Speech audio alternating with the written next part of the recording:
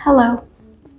We are meeting again today to discuss mirror therapy for upper limb or hand so that we can trick the brain into thinking that our weak hand is moving, but actually it's the movement of the good hand in front of the mirror.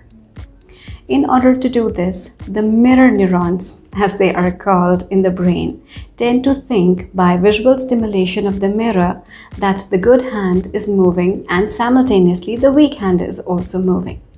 But in order to do this, we need to have a few prerequisites. For example, the person should be able to follow instructions properly.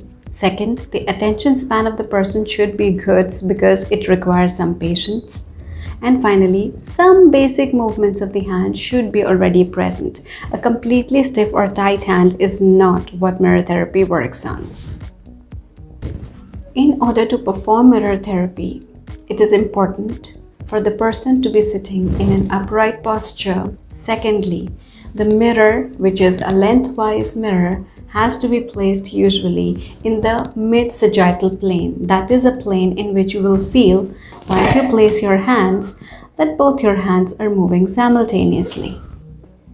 First, the movements that we can practice in front of the mirror include keeping your arm extended, your elbow extended, palm up and down. Then the same movement with your elbow bent. Moving your elbow inwards and outwards like a swiping movement on the table. Moving your wrist forward and backward, keeping it sideways, and then keeping your palm down. Fisting and unfisting of your hand. Touching your thumb with each finger. And finally, keeping your thumb steady on the table, trying to drum your fingers. This also helps in creating a dissociation between your thumb and your fingers, and also creating individual movement of the fingers. It has been postulated that just doing individual movements really does not give you a purpose, so try practicing with objects. It's good to practice making different kind of grasps with your hand. Using a small ball to use a spherical grasp. To make a hook grasp, keeping your thumb out and just your fingers working. Use of a cylindrical grasp using a pencil, which can also facilitate movement of the forearm, palm up and palm down. And finally, trying to use a disc-like object to practice a span grasp. As far as fine movements go, there are a number of activities that you can perform. For example, you can use a basket and try to move it upside down in front of a mirror, trying to attach some clips on it for practice of both coordination and finger strength. In this case, you can use thumb and individual finger, and also in removing them, thumb against each finger. Also, a bead-like activity can be performed where beads are placed on a specific target, not just anywhere, and so it helps in improving coordination also. And then removing them, which also requires stabilization in the hand. Placing some cards on the table